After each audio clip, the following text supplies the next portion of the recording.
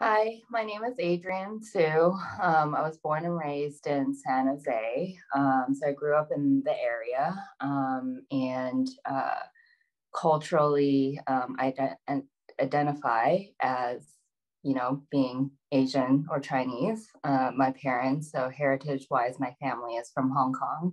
So we're Cantonese. Um, Pronouns, she, her, and I went to college in Boston and the East Coast in a small town called Wellesley. Went to a school called Babson College for entrepreneurship. Gave me a lot of skills and tools, a wide range of understanding businesses at a whole. Not anything specialized, but those tools that you learned from entrepreneurship carry over into the day-to-day job, whether, I was in hospitality to begin with, and then went over into technology. And today I work in payments technology. So anything that you purchase online utilizes a payments gateway. And that's what I focus on in connecting people in the way they pay and purchase things online today.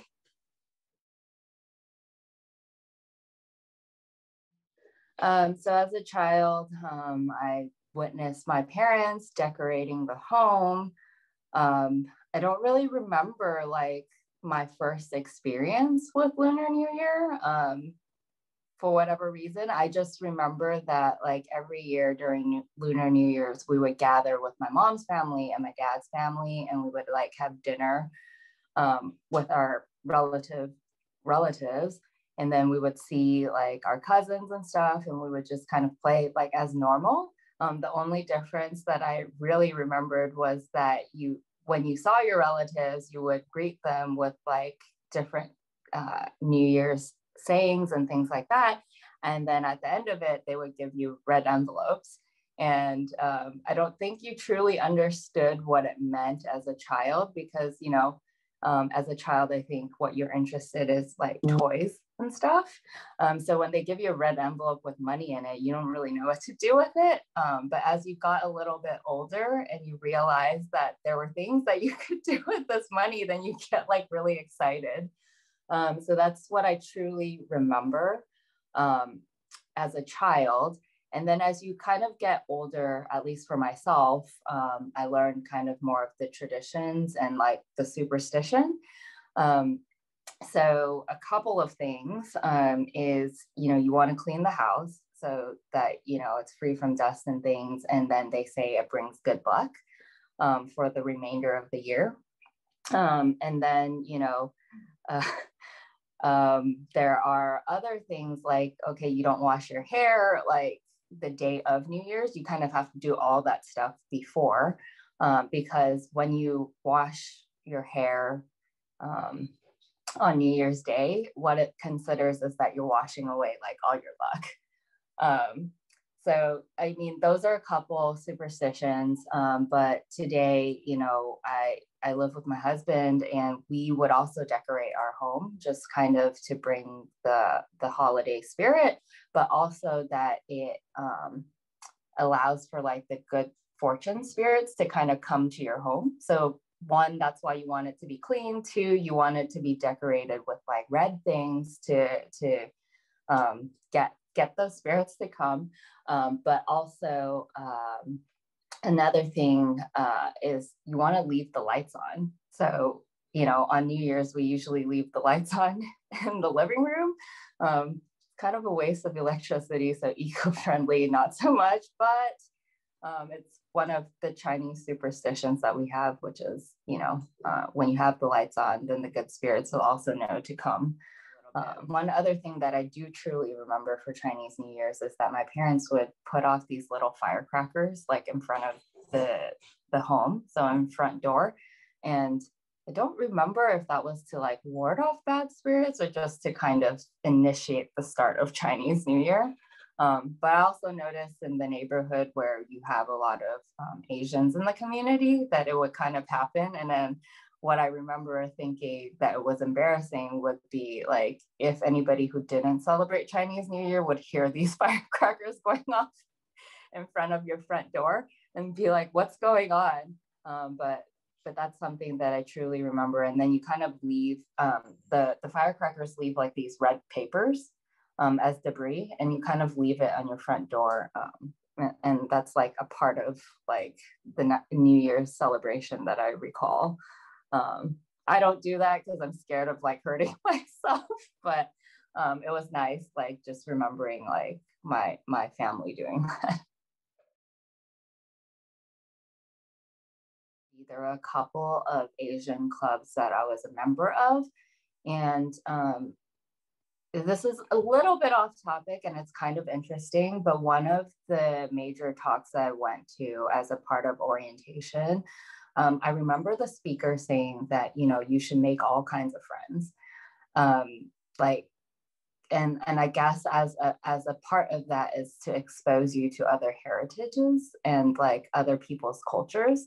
And so that's what I really did initially, like make friends with like all different backgrounds and stuff like that.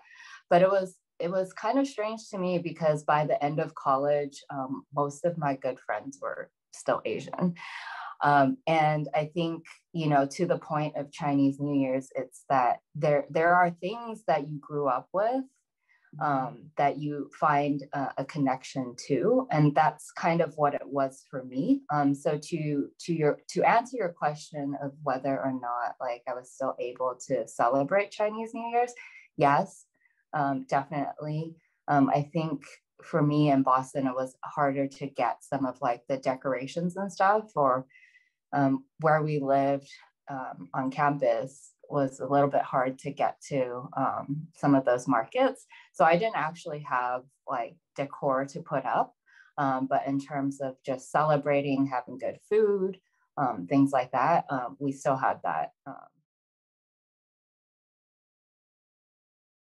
Our family is, and I would say that like when we celebrated at my grandparents' place, then it would be a little bit more traditional. So I would say a portion of my family is Buddhist. So as a part of New Year's, what they would do is they would have vegetarian food. But, you know, across different, I guess, Chinese backgrounds, there's different kinds of foods that people would eat. And I would say, you know, it's like traditional like Chinese like meat dishes, fish dishes. But the one thing that I would really say is that Chinese are kind of superstitious. So there are certain phrases in Chinese that kind of match to like the food. And so I guess one of the things that really stand out is there's a phrase in Chinese where it says, every year you have an abundance. And so how I say it in Cantonese is Nin Nin Yao Yu. And Yu is like abundance. And then, but when you say the word a little bit differently, so if you pronounce it slightly differently, it's the word fish is Yu. And so traditionally they would like steam a fish and you would have some fish, and it's because of the saying that, you know, if you have fish, then every year you have an abundance. And then like around the house, like we would have like lots of tangerines or oranges, because the word for orange or tangerine is like luck. So you would kind of have that on display. I wouldn't say we would eat it as food, but you know, you just kind of have it there as a symbol of luck for New Year's.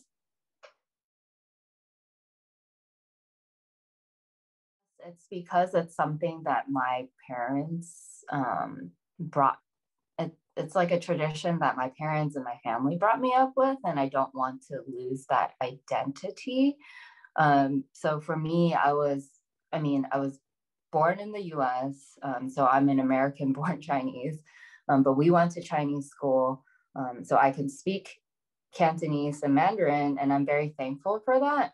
I do feel that there are some, so as a part of like tradition and like my heritage, I think, if I don't continue to do this, then I won't really like if I ever have children, I won't pass it down to them. So if I continue to do this and I understand the importance, then hopefully one day, like when I have kids, like they will also understand like where these traditions come from. Like, so it's kind of like, if people write history books to document that, it's kind of nice to be able to have that in your own family, and then like celebrate these traditions so it can kind of carry on like your family's history, I guess.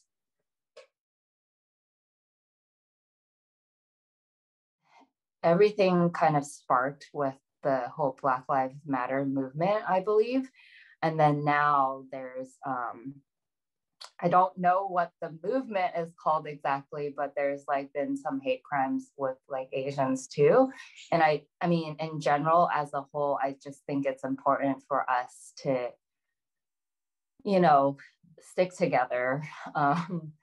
So for me, I understand why there's a certain classification, but personally, I think that the more we talk about the issues that we face in our communities, because in our communities, we're not just like, Asians, Latinos, or Blacks, Indians, I think as a community, we all function together. So the more that we're able to have these difficult discussions together, I think in general, it's just going to be better for us as a whole. I think that there are certain topics that might be very specific, and I think that it makes a lot of sense for us to learn those things, to just kind of have a background on what's going on. I'm just thinking back to my time in college, and we had to take a course on like culture. And it's a little bit embarrassing for me to think about now, but they talked about blackface in one of the topics that we had. And I had no idea what it was at the time. And I don't think I was exposed to it. We never talked about it in school.